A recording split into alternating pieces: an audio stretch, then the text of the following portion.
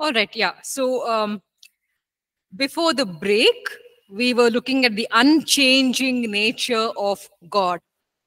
Uh, so some critics use the King James Version to kind of criticize this point because in some passages in the KJV English, it says the Lord repented, or that word, that word repented basically means you turning around, you changing your mind about something.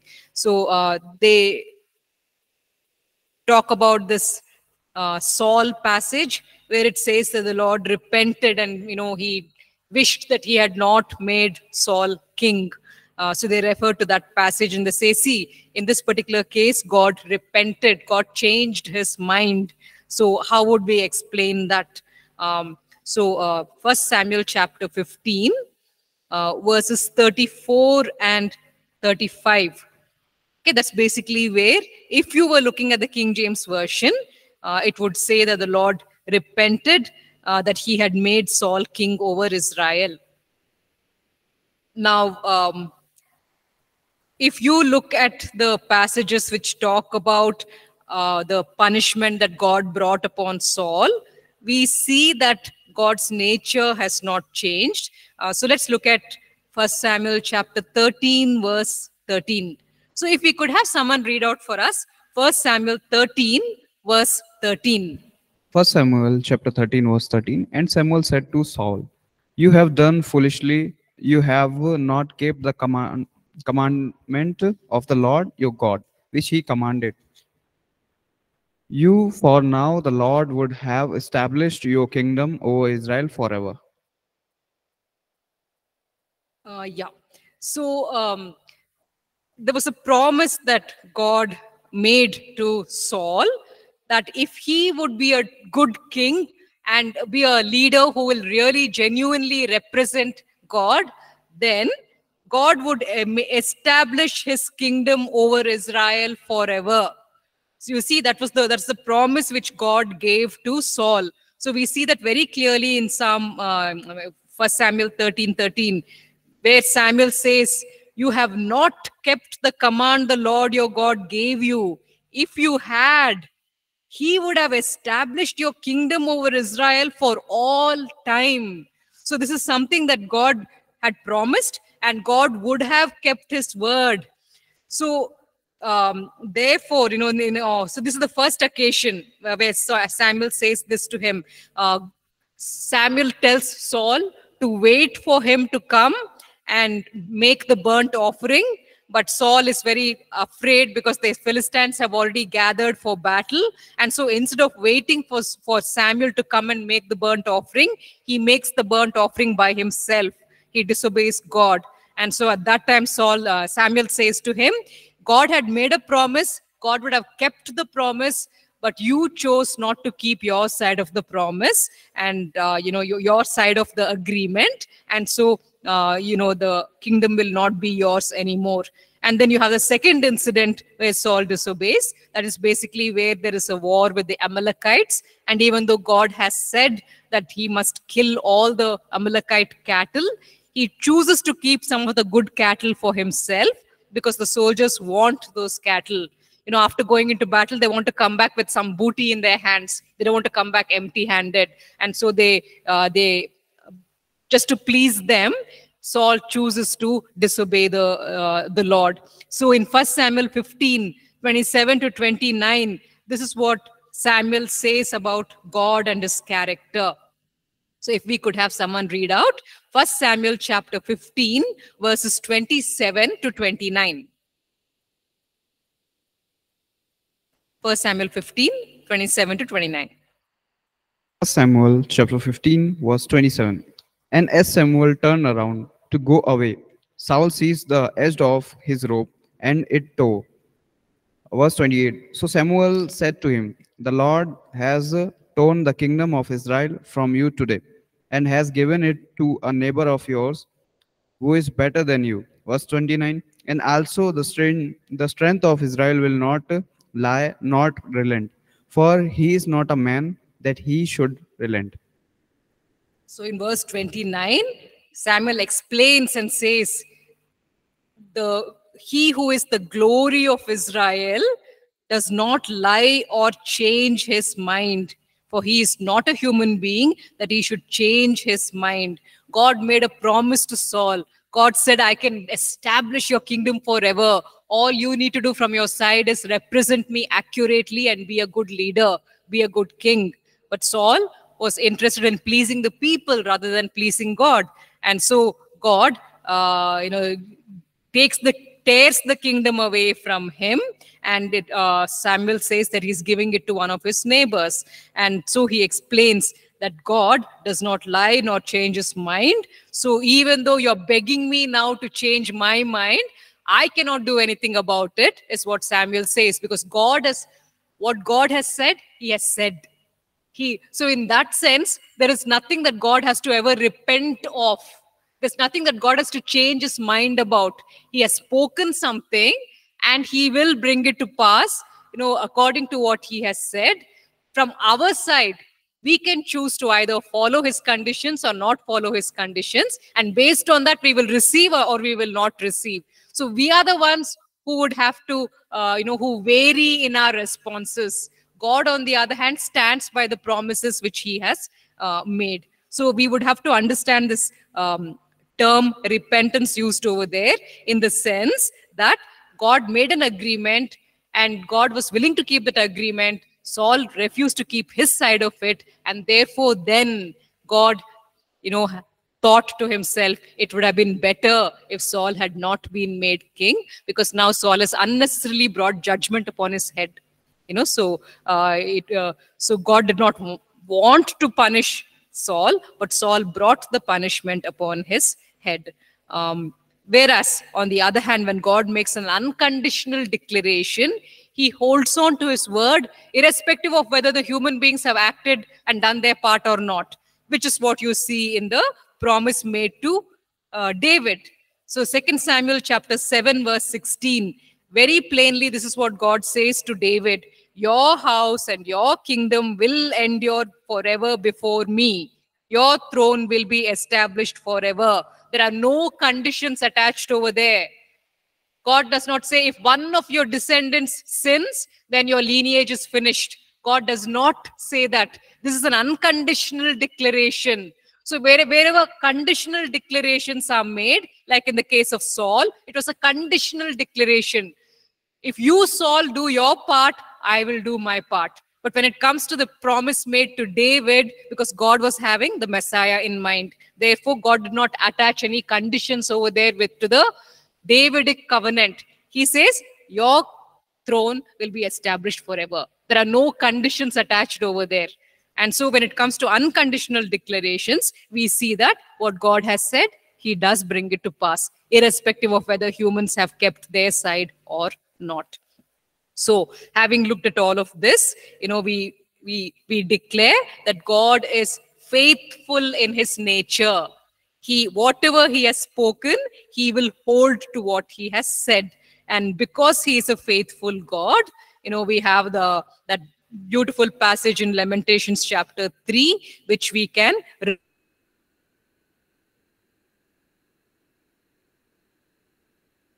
rely on during our classes. So if someone can read out Lamentations 3:22-23. Through the Lord's mercies, we are not consumed, because his compassions fail not. They are new every morning. Great is your faithfulness. So here, Jeremiah is writing this book of Lamentations after the fall of Jerusalem. He's heartbroken about what has happened to his people, to his nation, and he is weeping over what has happened. And he says, yes, we brought this upon our heads because we were not faithful to the Lord. But even now there is hope. And then he uses this term over here. He says, because of the Lord's great love, we are not consumed, for his compassions never fail. That word compassion which is used over there, that's usually a word which is associated with the covenant of God. So his compassion towards the Israelites was always based on his covenant. He had made a covenant with them that they are going to be his people. So even though he has punished them now, even though now they have been driven out of the land of Israel, Jeremiah comforts himself and reminds himself, and he says, his compassions, those covenant mercies, they will never fail. They are new every morning. Great is your faithfulness. Therefore, Jeremiah has this assurance that even though something so terrible has happened to them, because God is faithful to his covenant, one day they will come back to the land once again. So this is the assurance that he has. So today, when we are going through trials and difficulties, do we look at our situation, or do we look at the covenant, the new covenant which has been established through Jesus Christ? Because if we look at our circumstances keep changing. One day everything seems to be going well. People are supporting us. People are on our side. But 1 year from now, don't know whether those people will still be supporting us. They may have got angry about something and now they're against us. Circumstances change. So it's best not to place our faith in circumstances and in humans. It is good and wise to place our faith in the unchanging covenant of the Lord. Jesus Christ has made a covenant with us, and he will abide with it. So every week when you're holding that grape juice and that wafer in your hand, those are symbols which are pointing to the covenant which God has established, which he will never bend, which he will never cheat upon. So we hold on to that and say, Lord, no matter what my circumstances are saying to me, I'm holding in my hand the symbol of the covenant which you made. You will never break that. So declare that to him when you're holding those elements in your hand. Declare to him and say, I'm standing on this covenant because I know your covenant faithfulness. Because, here in the Old Testament in Lamentations, of course, here Jeremiah is talking about the old covenant mercies. And if Jeremiah could talk so confidently about the old covenant mercies, imagine how much more confident we should be, because now we are in the new covenant, which the New Testament says is a better covenant. So we have to place our confidence in the covenant of God, because he is faithful in his nature. He will never break the covenant that he has made. All right. So moving on to the righteousness and justice of God, Isaiah 45:21 is basically where God is described as righteous God. Isaiah 45:21. So let's look at this a little bit, at this righteous nature of God. Okay, if we could have someone read out for us Psalm 71, verses 19 and 20. Psalm 71, 19 and 20, please.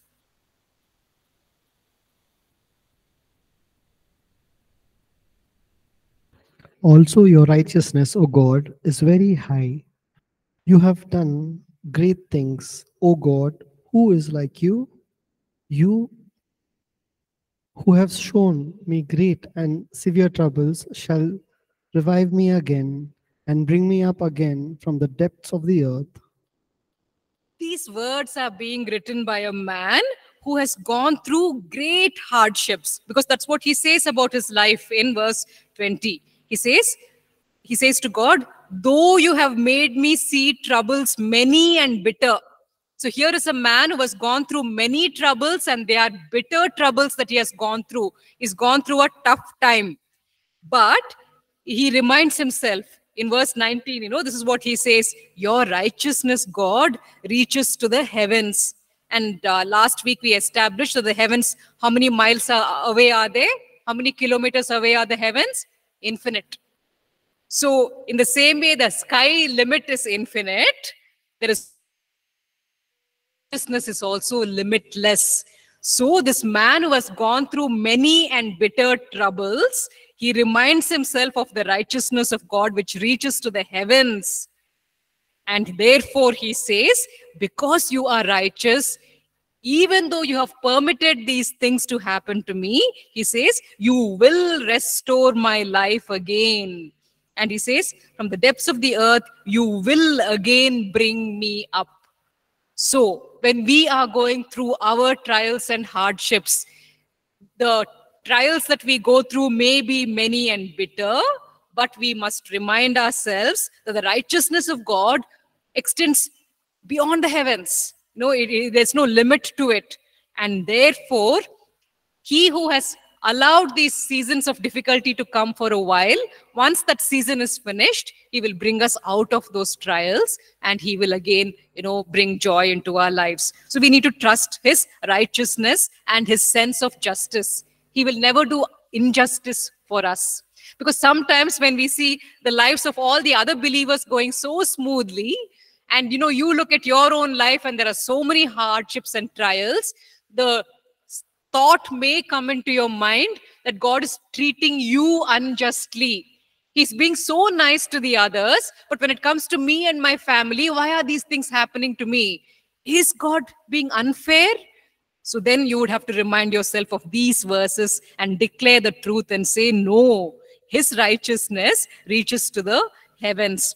Another aspect of God's righteousness and justice is that he hates to see any kind of oppression or abuse or ill treatment of people. He hates it when people lie to each other, cheat each other, deceive each other. He's against such things. So the righteousness of God, it extends to the way he treats us personally. It also extends to the way he looks at people who are ill-treating others. He will judge them in his perfect timing. So when we look at all the injustice that is going on in the world today, we may ask ourselves, where is the justice? God is sitting on the throne and looking at what is happening, but why is he not acting? That can be a question which comes to our minds. But then Jesus, when he was speaking regarding this matter, this is what he said in Luke chapter 18, verses 6 to 8. Luke 18, 6 to 8. What does the Lord say here? Someone could read out.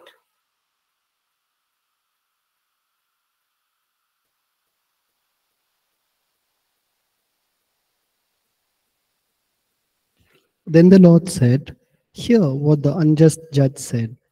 And shall God not avenge his own elect who cry out day and night to him, though he bears long with them? I tell you that he will avenge them speedily. Nevertheless, when the Son of Man comes, will he really find faith on the earth? Okay, so now due to the kind of translation that is done, we kind of misunderstand these verses. Here Jesus says, I tell you, he will see, God will see that these people who are, these chosen ones who are crying out day and night, he says, the Lord will see that they get justice and quickly. The word over there does not mean that you will get your justice in very shortly, like tomorrow or day after tomorrow.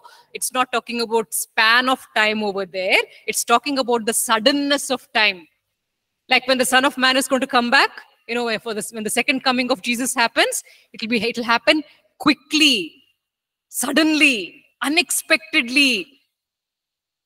When the people in the evil, the wicked, the oppressors, the unjust rulers and politicians are, doing all these evil things, suddenly when they least expect it, in that sense, when they least expect it, judgment will crash upon their heads. They'll be thinking, oh, we are doing fine. We have given this many lakhs to all the religious places of worship. So now we are fine, we are safe. And when they least expect it, judgment will crash upon their heads. That word quickly they've just used over there, that's the word. That's the Greek word. It's talking about the suddenness of justice. God is patiently waiting, giving them opportunity after opportunity to change their ways, to at least improve, if not completely change, so that the judgment on their heads can be a little less. God is waiting. But when that appointed time comes, without their realizing it, judgment will crash upon the heads of those evildoers. So therefore, Jesus says in this parable, do not stop praying. Do not stop expecting justice. Do not stop expecting that God will do good for you. Please do not stop praying, because this parable starts off with that. It explains in verse 1 why God was giving them this particular parable, so that they will not grow discouraged and get the wrong idea and stop praying. God is saying over here, Jesus is saying over here, if you are crying out to him for justice, it will be given to you, and it will happen suddenly when you least expect it, and when the evildoers least expect it, it will happen. Because, God is sovereign. He will do it. However, this is how Jesus ends this. He says, however, when the Son of Man comes, will he find faith on the earth? Will there be anyone left who really trusts God, the righteousness of God and the justice of God to that extent? Will there be at least a handful left? And we can be that handful. Even if all the other rest of the believers have given up hope and they're saying, yeah, injustice, justice will not be done. We can be that small handful who are holding on to God and saying, yes, we are the people who truly believe in the righteousness of God. And we believe that in his perfect timing, without delay, suddenly, and in that moment which God has decided, which God has fixed, judgment will come upon the evildoers. So we can be the minority that are holding on to faith, and God will be greatly pleased because we trust his character. We trust his nature. The reason that we are doing this course, this particular class, is so that we can know these things about our God and hold on to them in faith. And when we hold on to him in faith in this manner, it brings him great pleasure.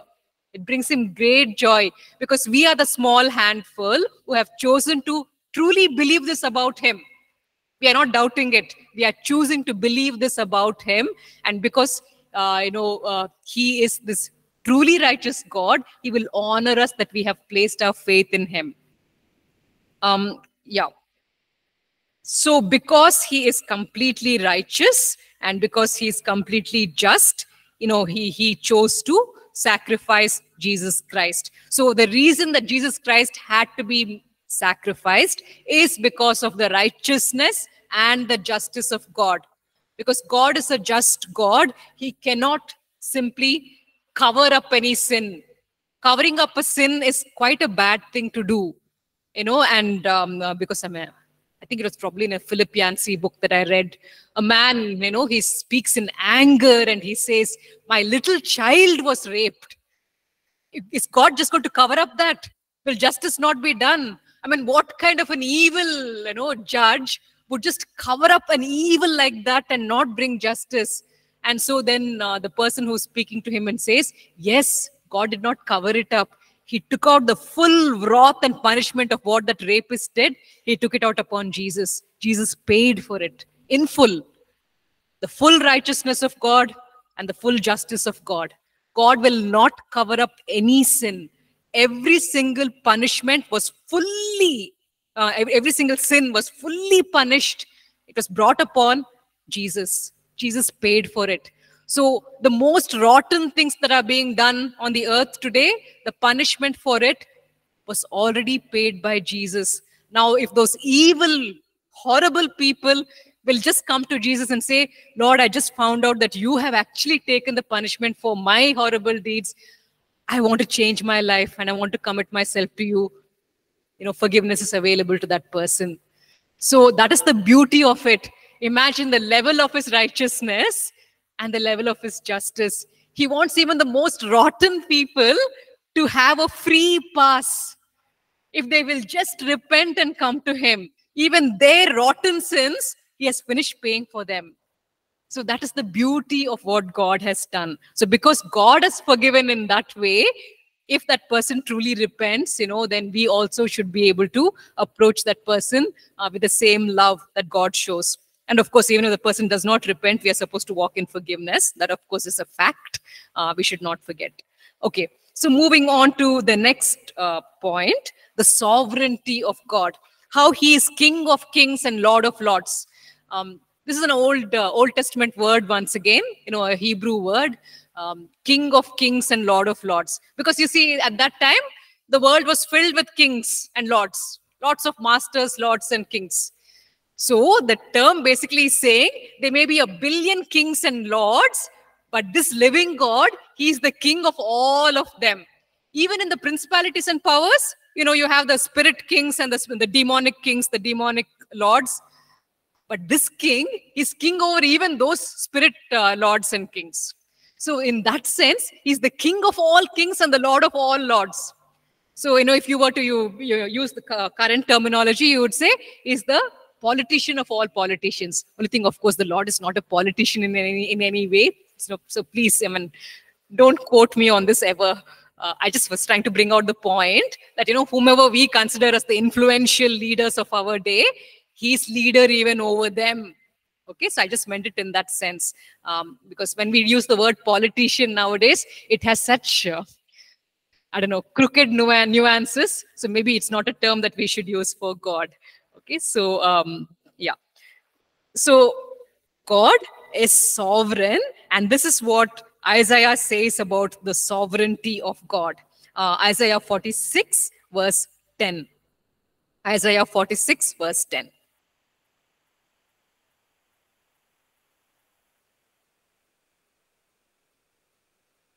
Isaiah chapter 46, verse 10, declaring the end of from the beginning and from ancient times things that are not yet done, saying, my counsel shall stand, and I will do all my pleasure.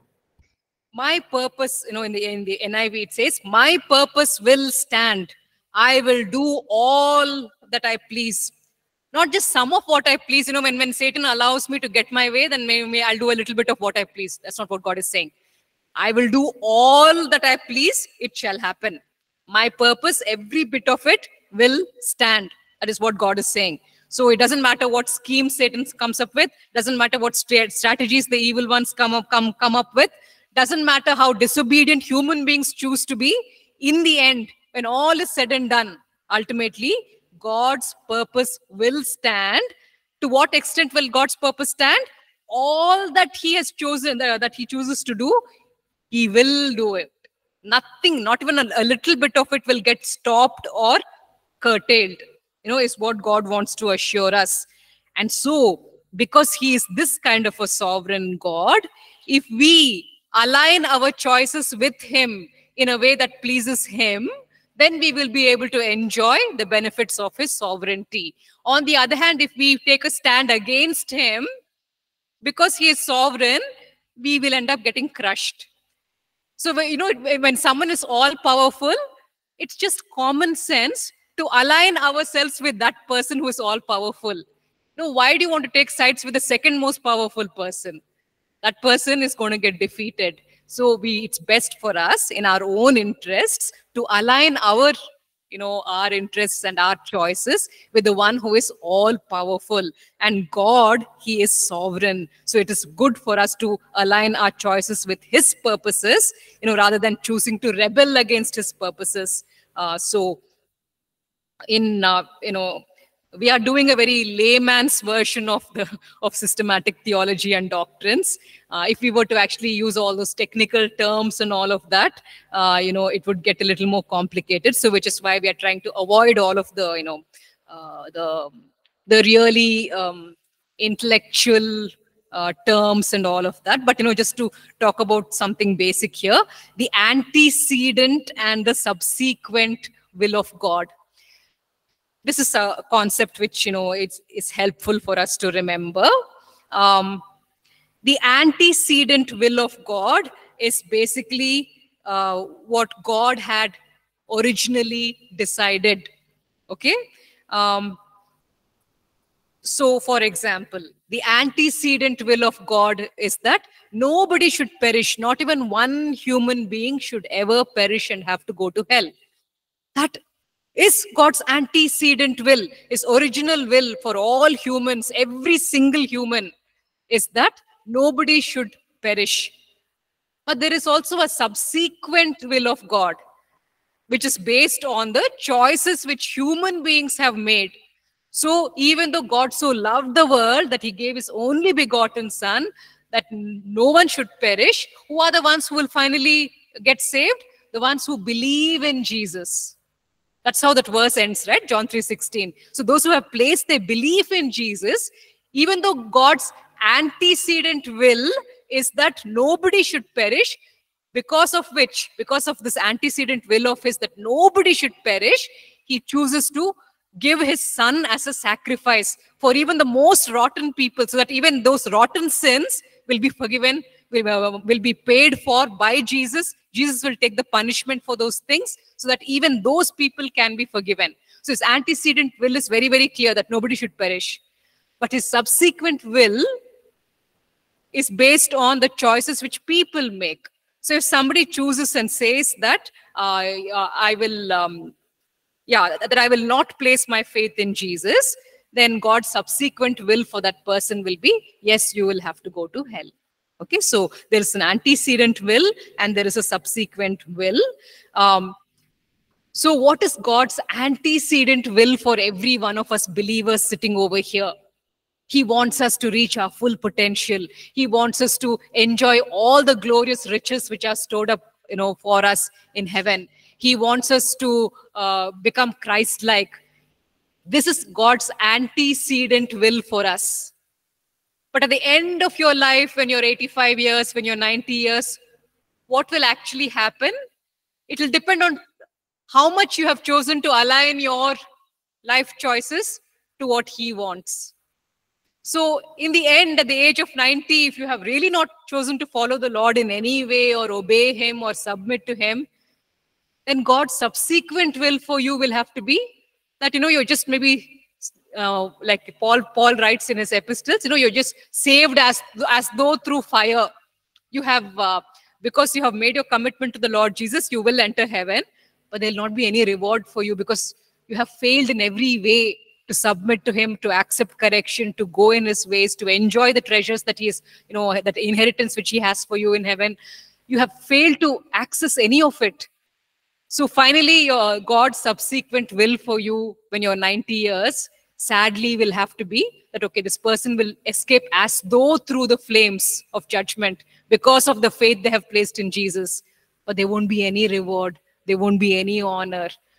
But that is not His antecedent will for us. His antecedent will for us has always been originally that, yes, we should enjoy all that He has planned for us and we should get our entire total inheritance in Him through Christ. That is His antecedent will for us. So therefore, it is important for us to align our interests with His interests so that, our end will be a good end.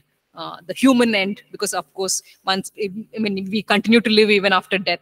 So our human end should be a good human end. All right, let's also look at the holiness of God.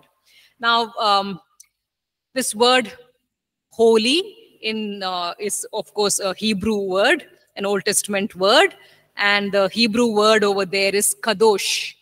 The word kadosh basically can be used in two ways.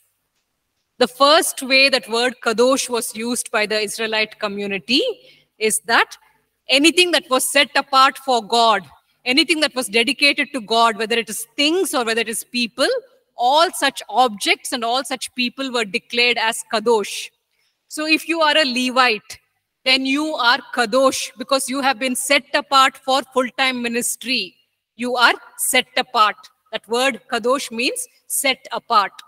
So, and in the same way, the vessels in the temple, they are kadosh. They are set apart for only temple usage. You cannot use them for any ordinary everyday chores. So, any object or any person who was set apart and dedicated unto the Lord was automatically declared as kadosh. So that word kadosh in our English Bibles is translated as holy. Therefore, in Leviticus 11:44, when God says, I am the Lord your God, consecrate yourselves and be holy, He is talking about how we should set ourselves apart for Him. We should dedicate ourselves to Him. So all the speech coming out of my mouth should be dedicated to Him. There should be no unclean speech or any destructive speech coming out of my mouth. All my speech should be dedicated and set apart for Him. It should be of a quality which will honor Him. It should not be anything dishonorable or hurtful or wrong. Okay, so that is the first sense in which that word kadosh is used. So if you look at Leviticus 11:44, the first portion, this is what God says: I am the Lord your God. Consecrate yourselves, dedicate yourselves, be holy, set yourself apart for me. The second part of the verse says, because I am holy. Now, what does this mean? God is saying, because I am Kadosh. Is God saying, I'm set apart for myself, I'm dedicated to myself? What does the second portion of Kadosh mean? So the second portion of Kadosh is also set apart, but set apart in a different sense. Set apart as in separate, unique. There's nothing else like that. That is unique, completely exclusive. So set apart over here is used in two ways. In the first portion, God is telling the people, you people set yourself apart for me, dedicate yourself to me. Why? Because I am set apart. I am unique. I am exclusive. All these other pagan gods that are there around you, the pagan gods that you so happily worshipped when you were, slaves in Egypt, none of them are like me. I am unique, set apart, the one and only true living God. So because I am that, you people set yourself apart for me and dedicate yourselves to me. Okay, so literally that word kadosh means set apart. But it's set apart in two ways. Set apart can mean exclusive, unique, separate, or it can mean anything or anyone who has dedicated themselves to the Lord. So how do we apply that to ourselves today? This Jesus whom we consider our Lord and Master, he is unique. We have all kinds of pagan stories and myths and legends, which are followed by the different religions. But among all the religions of the world, nobody talks about a God who sacrifices himself to be a savior. Jesus is unique, set apart, exclusive. There's nobody else like him. And therefore he says, I am the only path to the Father. There is no other way you can go to the Father. It's only through me.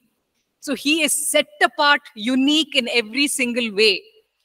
Now, because he is that, and he's the only path to the Father, we make a choice to set ourselves apart and become his followers and his followers alone. We don't choose to follow the world.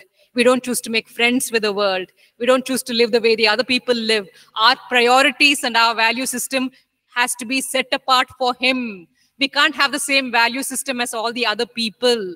And so while the whole world is chasing after riches and career and satisfaction of their desires, we choose to set ourselves apart and run after what God has for us, his purposes, his plans. So our career choices should be in line with what he wants for my life. I fulfill those desires which he says, yes, I can fulfill at that particular point of time. On the other hand, he says, no, do not fulfill that desire at that particular point of time. We submit and say, yes, Lord, I know. To take a very simple reason, God has got nothing against food. We can enjoy all the food we want to. But then if God says, this is what the doctor said about your BP. So I am asking you to curtail what you are eating because your human body is my temple. You need to honor it and by doing that, you would honor me.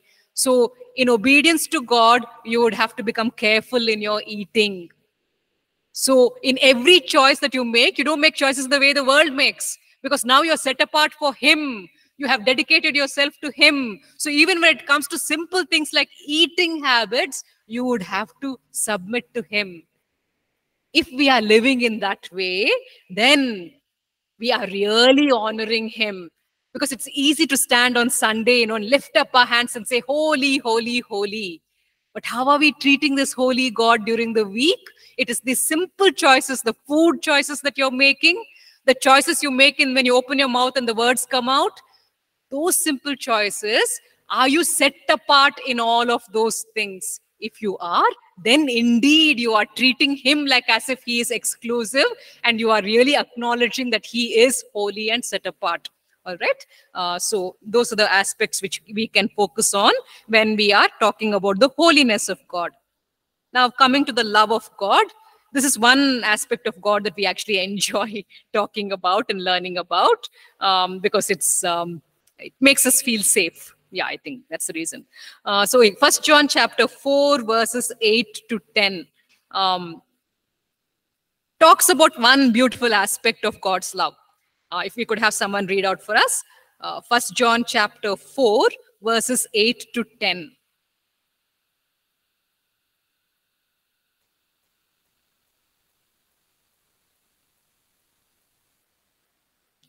First John 4, 8 to 10, please.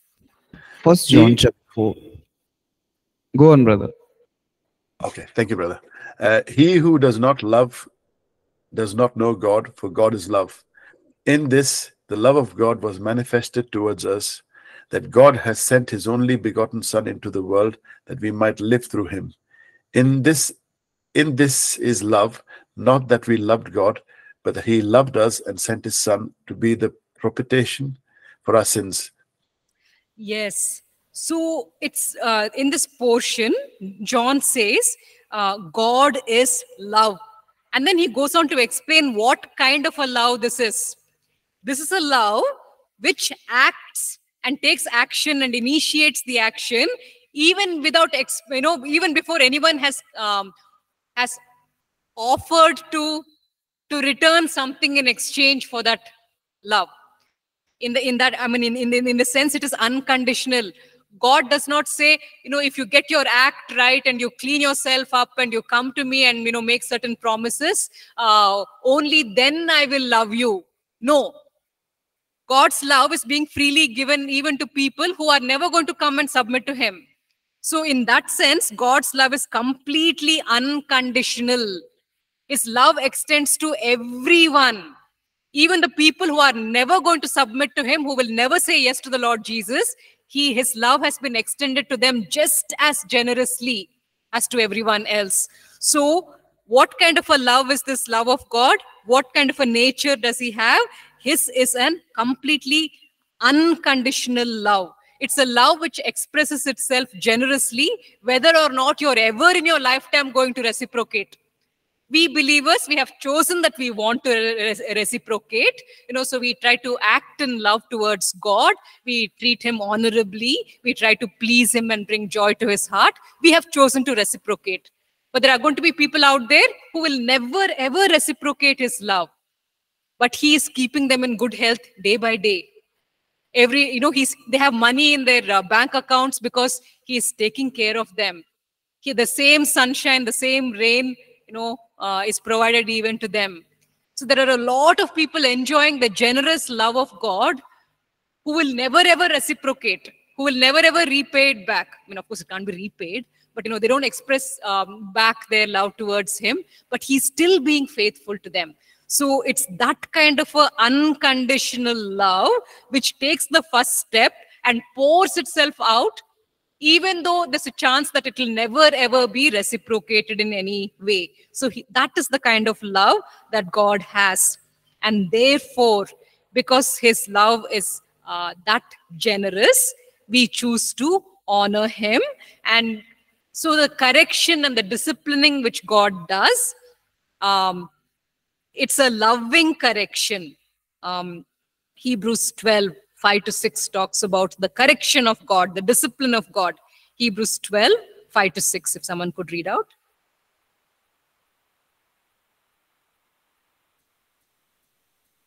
Hebrews 12, 5 to 6. Hebrews chapter 12, verse 5. And you have forgotten the exhortation which speaks to you as to sons. My son, do not despise the chastening of the Lord, nor be discouraged when you are rebuked by him. Verse 6. For whom the Lord loves, he chastens and scourges every son whom he receives. All right. So here, the advice which the writer is giving to the readers, he's saying, do not make light of the Lord's discipline.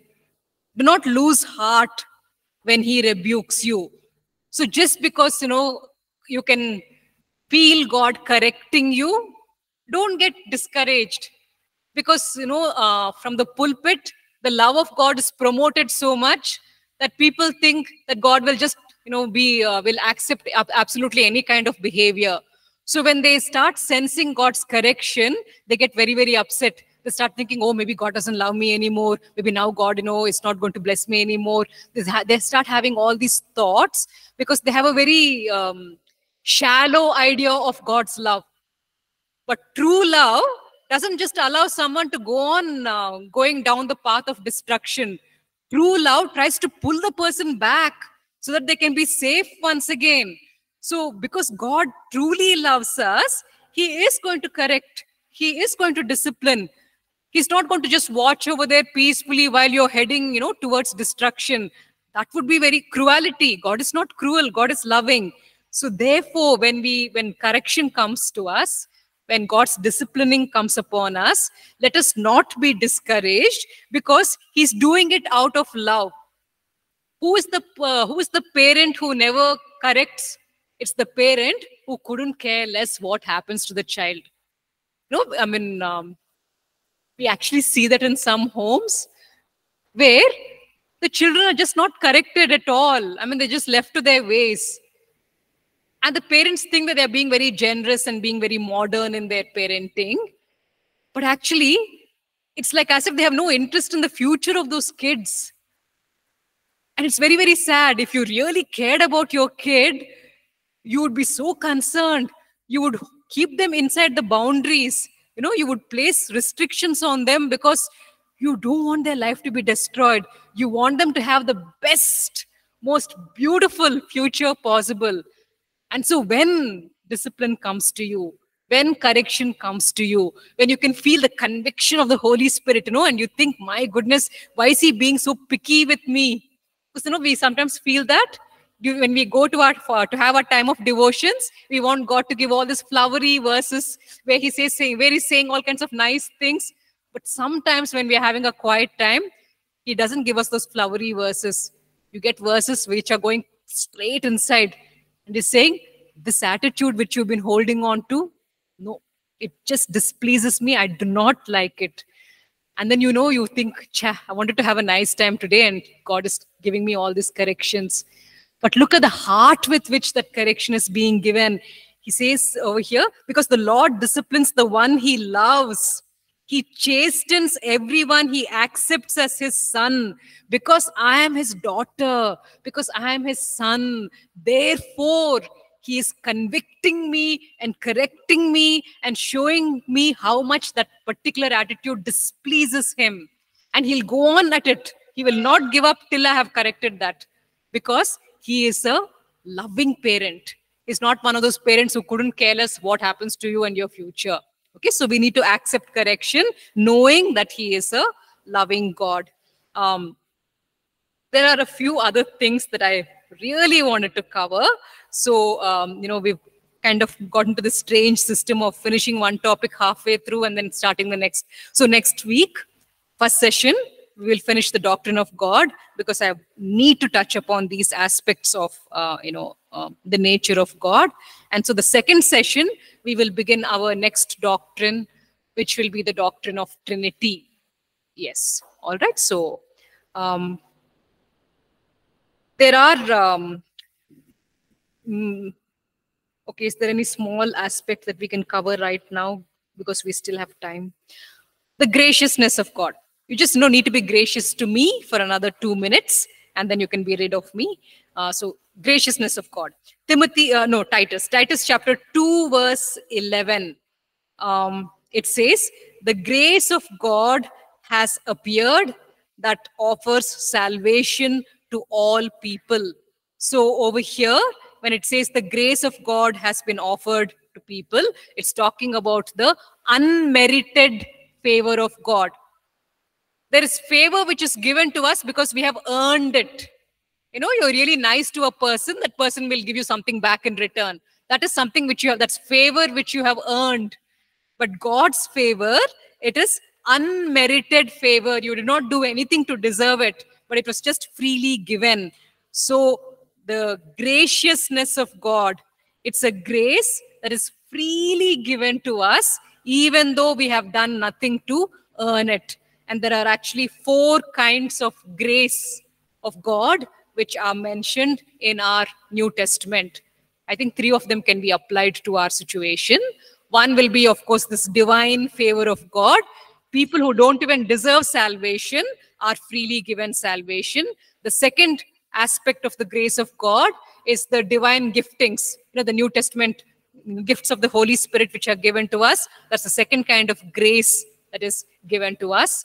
The third kind of grace which is given to us is, I somehow can never seem to remember it. It always slips out of my mind. I'll touch upon it next class. Sorry. So sorry. It's just not in my head right now. So let's close with a word of prayer as we are out of time. Lord, we just thank you so much that we worship a God who is clean and fair and just in every way. There's no corruption of any kind in you, O Lord. You are clean and pure and truly set apart and holy. So it is an honor, O Lord, to worship someone like you. Help us, O Lord, to glorify you in our speech, in our actions, in the way we treat people, in our choices, because you are a beautiful God, O Lord, and you deserve the best. So help us, O Lord. We cannot do it on our own. But Lord, through your Holy Spirit, build us up day by day, O Lord, so that we can be truly honorable in the way we serve you and in the way we live our lives. Thank you, Lord. In Jesus' name, amen. Amen. Thank you.